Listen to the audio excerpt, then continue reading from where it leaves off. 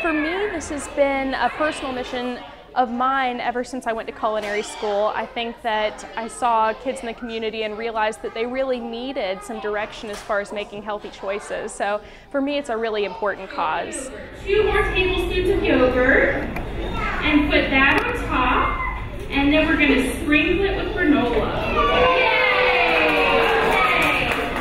I just saw the excitement in their eyes when they realized that, wow, this is like the princess from the movie that's come to visit them. You know, it's so special to them to have that magical moment, and that's what's really great to see. We are so excited. We were hoping she would win, and we were crossing our fingers saying, we hope she wins, we hope she wins, and sure enough, they called her name. And the winner looks like it is Lexi Hunziker. If I was a child, I know that I would be jumping up and down in my seat if I won. Every day during the show, though, we can hear the kids screaming and yelling. Even when we're backstage, we can hear how excited they are, and that's just a perk to the job that I really love.